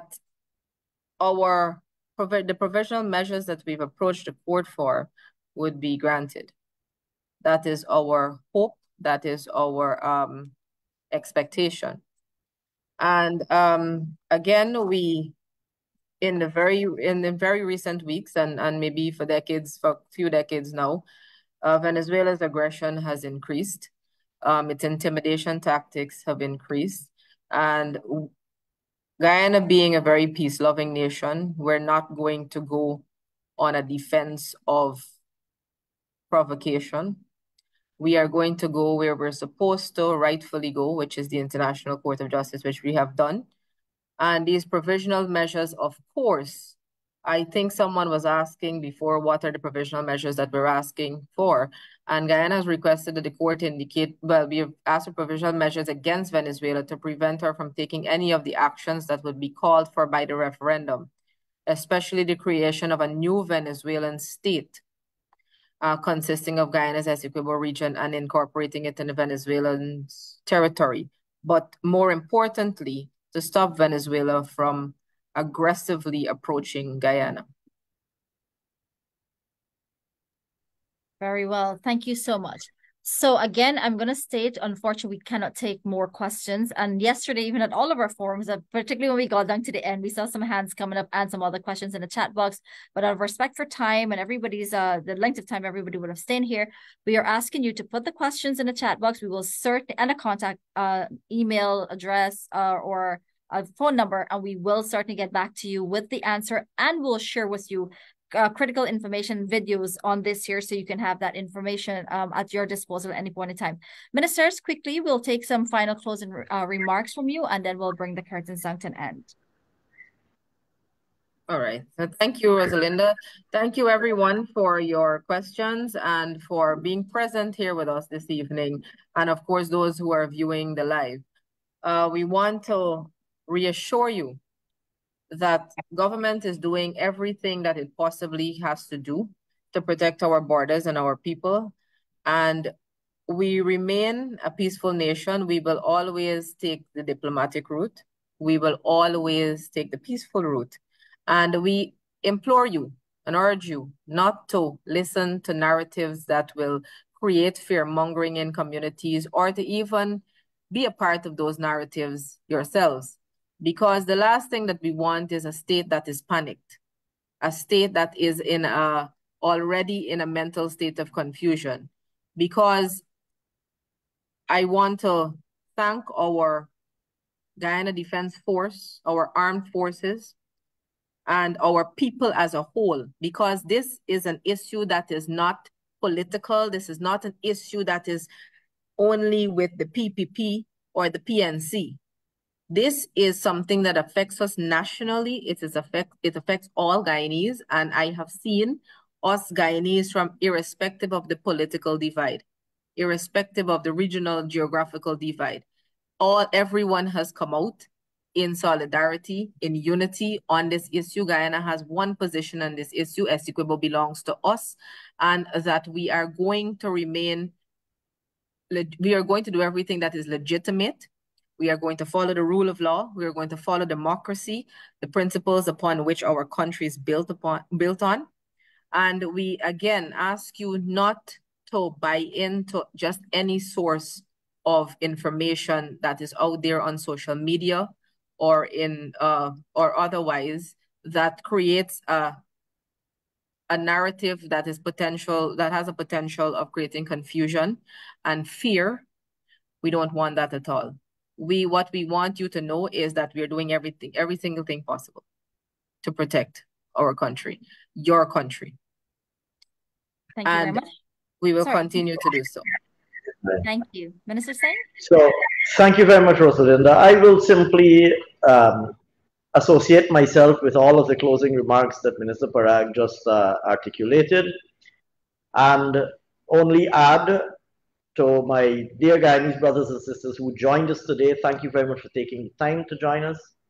Thank you very much for your continued interest in Guyana, and thank you very much for your continued commitment to Guyana. Thank you very much, and good evening or good afternoon, depending on where you are in the world. Thank you very much. Thank you so much. So I want to say to both ministers, thank you very much for taking time off from your busy schedule to be here.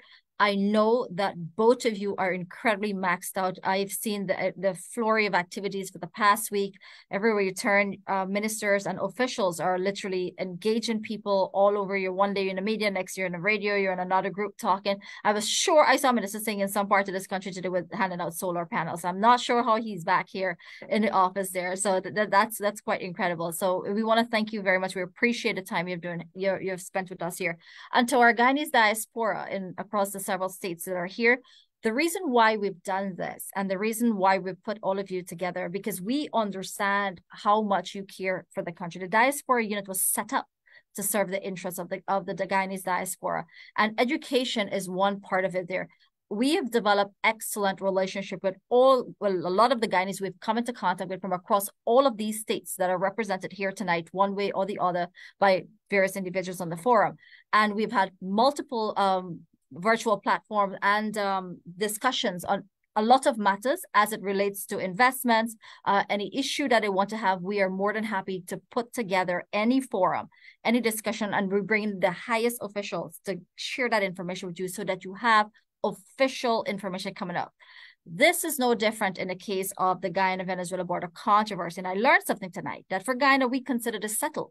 Unfortunately, we still have to go through the process of stating why we consider this settled, basically, and try to, again, to tell people what was already established since 1899, which is most unfortunate. One of the things I wanted to say to you, social right now for Guyana, it is a sensitive period, basically. And I endorse what the minister said, that psychological warfare is a serious matter. Our job here as official, more so, I would say the minister's position is perhaps a little bit more tougher, tougher than others, in that you have to keep your people there calm and keep them with the facts all the time. Yesterday, I was at a forum, and you know what popped up on my phone?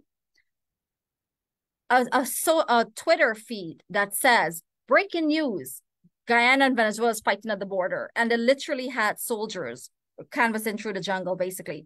Turned out to be fake news. Absolute fake news, basically. But the thing about it, these are the things we have to safeguard our people with. And when I listen to a lot of the comments and some of the questions here, I've seen where the genesis of this is coming from. But unfortunately, this forum does not give us the length of time to go through all of that. And I hope that when you put your details, so we can engage off this call and in other forums, a little more details into some of the things that were expressed here, and to show you what is and what is not.